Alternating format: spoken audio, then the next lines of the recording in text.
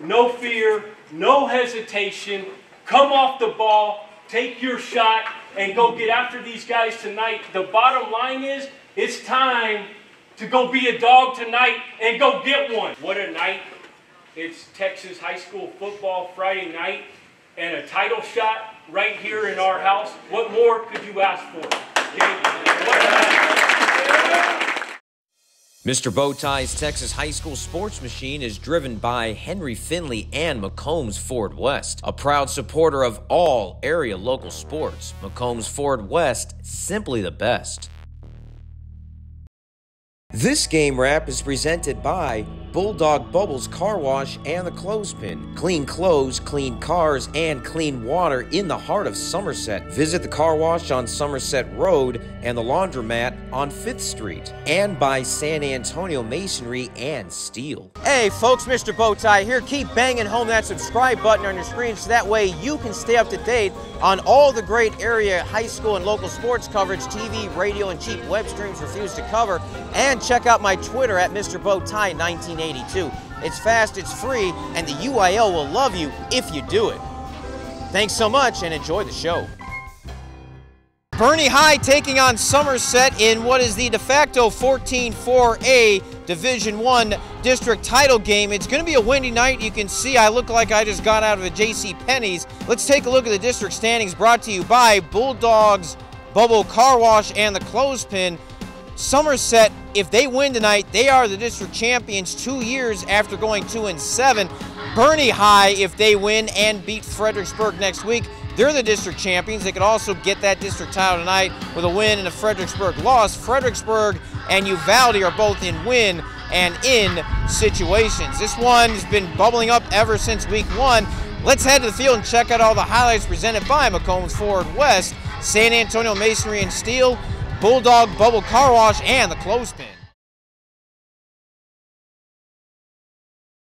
Boerne High led by the Great Wall of Boerne. That's 5 offensive linemen who are all projected to play D1 college ball down the road, plus a defense that could get them to December football. And exchange gifts for the student trainers. Koy Detmer has done a great job rebuilding Somerset after the passing of his dad 2 years ago in the nightmarish 2020 season. He has them in line for future success themselves. Detmer allowed pregame locker room access to everybody at the stadium wearing bow ties before the game. Front and coverage, formation identification, okay? All of those things got to be there, okay? Stance, alignment, all the different things, make the calls, then we can go to work. What a night. It's Texas high school football Friday night and a title shot right here in our house. What more could you ask for? Okay?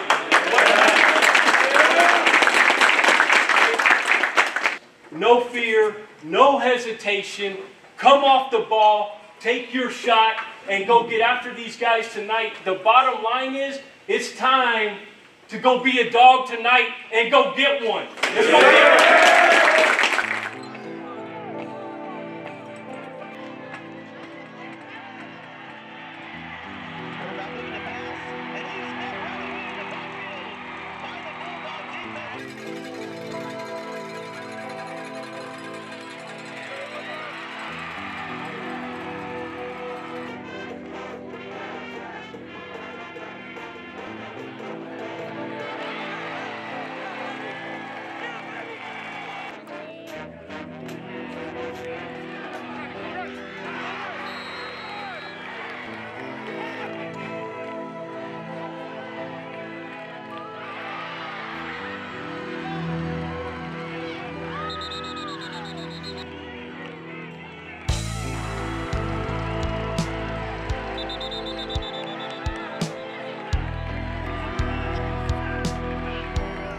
We practice that a lot, and our line is they're very good at what they do. They wait for the other team to jump off sides, and then they move, and it's a flag.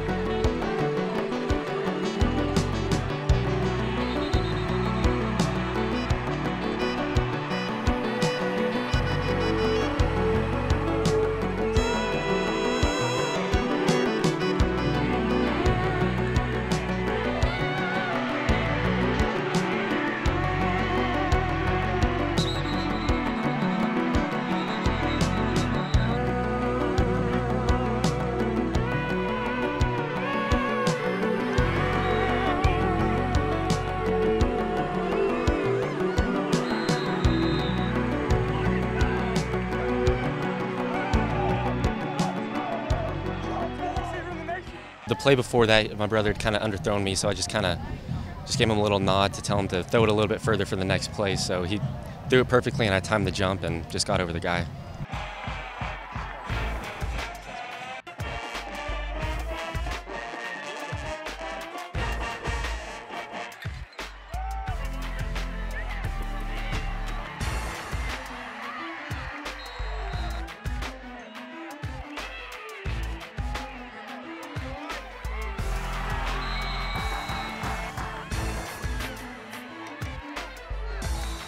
The game was actually decided by Somerset offside fouls. 7 times in the game they were flagged for it, 3 times in the first quarter, and 1 on a 4th down that extended a drive that led to a Boerne touchdown. Jaxon Baize threw 4 touchdown passes, including 2 to his brother Braden, as the Greyhounds won 34-14 to move to 9-0 for the first time in school history. Our D-line got a lot of pressure. We started loading the box when they were just pounding us.